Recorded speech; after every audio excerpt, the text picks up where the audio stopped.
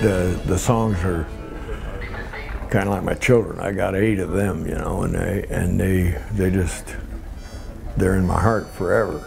And the songs probably will be as well.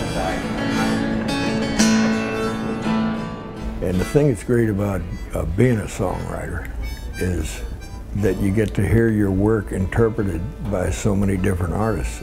I think 400 people have helped me make it through the night, something like that. But every one of them is great. There are some favorites, you know, like Jerry Lee Lewis and George Jones and Johnny Cash and Willie and Merle Haggard. But the fact that I get to hear my work sung by somebody who can really sing is really a blessing.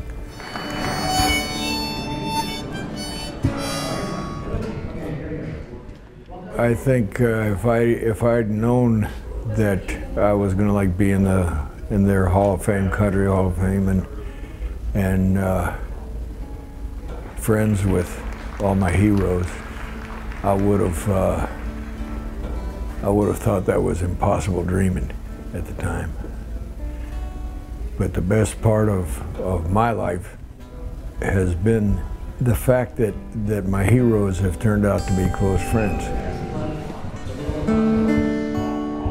I hesitate to put myself in the class with people like Charlie Logan and them because I grew up when I was a little kid listening to them, you know.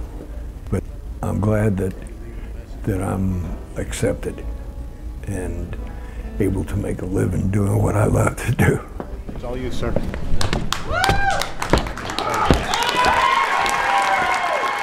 What does it mean to you to be a living legend? I like the living part. Right. I don't know about the legend, you know.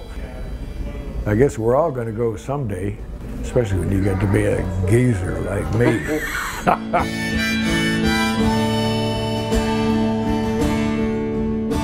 Will you fight like the devil to just keep your head above water? Chained to whatever you got, but you can't go away. And you're shooting through space on this river of life that you're riding. And it's whirling and sucking you on down every day.